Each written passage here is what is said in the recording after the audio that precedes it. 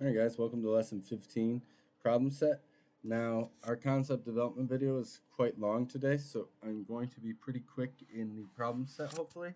So I'm hoping for this problem set to be less than 10 minutes so that it balances out that piece. So quickly get my name on it. Get your name on yours. Alright, so let's go ahead and give ourselves a workstation here, and it has 5/10 divided by 2, so 5 in the tenths place, and then I'm going to give myself 2 spaces to work, and I'm going to divide. 5 is not an even number, so when I'm dividing by 2, I understand that there's going to be a remainder, so that's going to be over here is 10 hundredths. Right, because we've tried to pass out all those.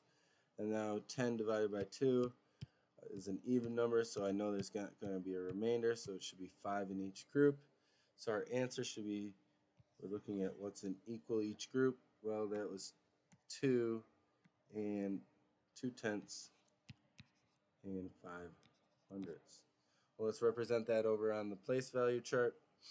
Well, I'm just going to go ahead and, I know that this is a 0, so I'm just going to go ahead and skip right to the 5. 5/10 divided by 2, well, I can take 2 groups of 2 out of 5 equally. And when I do 2 groups of 2, I'm subtracting 4. That shows me my one remaining tenth. Now I had to decompose into hundredths. Well, there's no hundredths represented, so I make this, show it with the 0. I bring it down and decompose it, so I'm working with 10 hundredths.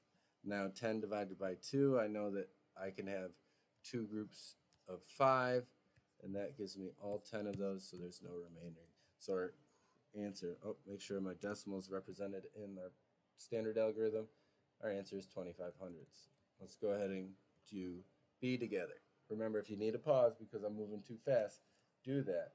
But I'm trying to move through this lesson quickly, like I just said before.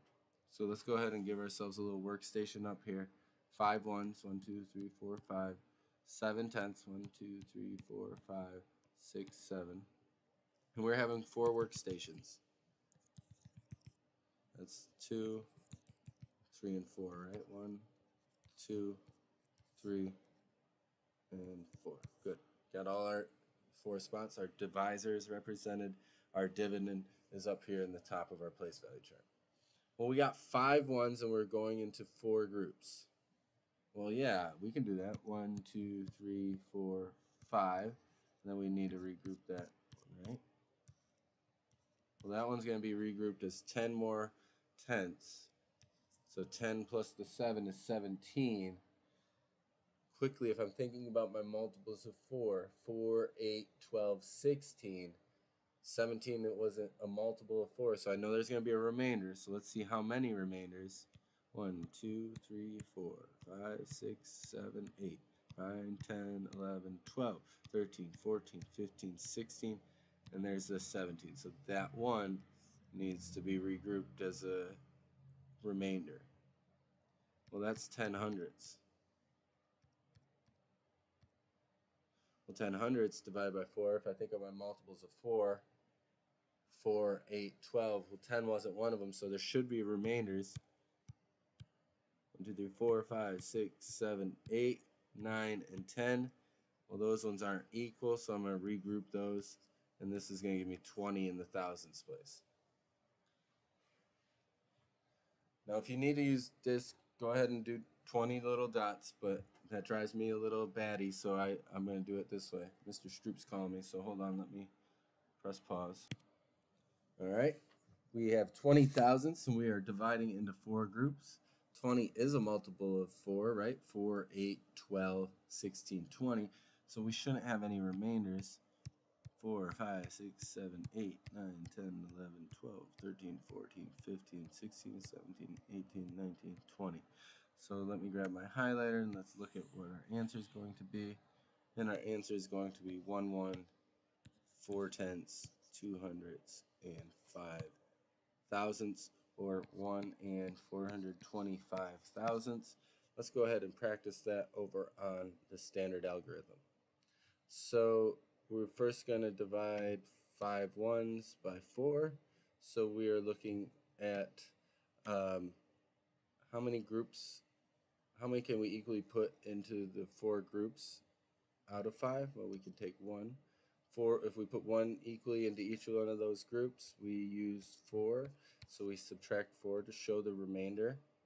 What did we do with that? Well, we decomposed it. I just wrote my decimal up there so I don't forget at the end. We decomposed it into tenths, and we're now dealing with 17 tenths, which is exactly what we were working with on the place value chart.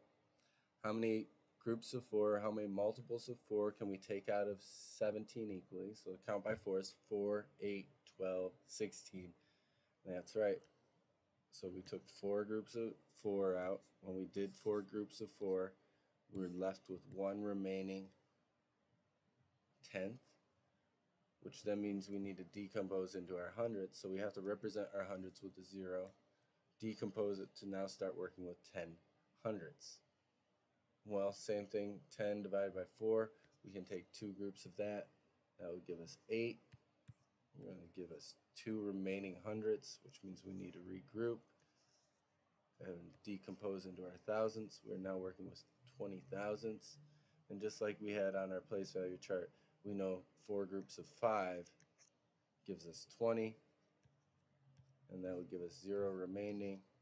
So our answer, our quotient, is 1 and 425 thousandths. All right, so we're looking at 6 minutes right now. Let's do these standard algorithm problems quickly.